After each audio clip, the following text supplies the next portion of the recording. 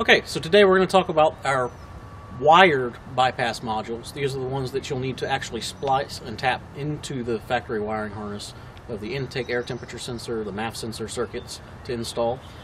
So what comes with the kit? You've got the bypass module. You've got a set of block-off plates for your vehicle. This is a 4.7 liter, so we've got the 4.7 liter plates. A 10-foot piece of starter relay wire. Some of the things you'll need to complete this installation: some 10mm ratchets, wrenches, and sockets. A 10mm deep well helps a lot for these, for your block-off plates. You'll need a good pair of wire cutters, a digital multimeter, test probe, and you'll also need either a soldering iron or some quality butt splices to make your connections, as well as you might want to get some heat shrink tubing, some split wire loom, and some zip ties to complete the installation.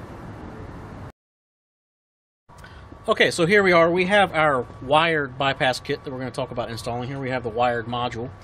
There are 6 wires on this module, one of which is for the starter relay wire that we'll need to run separately. To install this, there are 5 wires that we will need to tap and splice into our factory intake air temperature MAF sensor circuits. On this vehicle, this is a 2005 Tundra. The sensor is located here on the airbox. On some of the other vehicles, it might be on the back side here, or a little bit further up the intake runner towards the throttle body. Some of the V6s, the sensor's actually underneath the engine cover. All easy to locate. It's always on the intake runner somewhere. So to get started with this, keep in mind though that to make these connections we do need to mount this somewhere close by, since we're going to do the wiring. Somewhere nearby, like the back of this or the back of the airbox is handy. You'll want a little bit extra wire, as much wire here as you can to get to work with. We're going to disconnect this sensor. Just give the tab a little squeeze and pull it off. Pull this harness out. There's a little clip here. You can take it out of this clip too. Then with a finger or a small screwdriver, you're going to want to split this wire loom open and pull all the wires out. Just get it split, and then you can usually just pull it apart like that. Just keep in mind, the more wire you have here to work with, the easier it will be. In the installation instructions, there's a wiring diagram that these wires will match for your vehicle. The diagram also shows you all the connections that you will need to make. There are 3 wires here that we'll need to just tap into, and then there is 1 wire that we'll need to actually cut.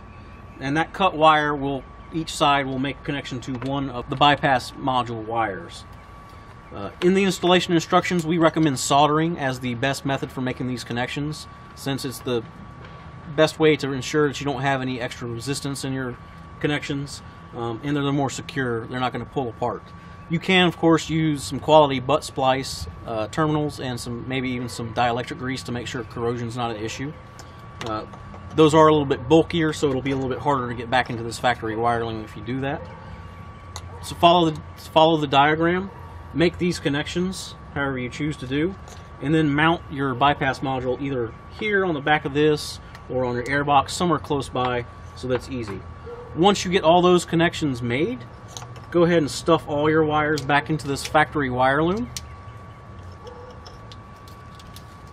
and reinstall this on the sensor. Make sure that when you put the connector back on, you hear a nice little click that is fully inserted.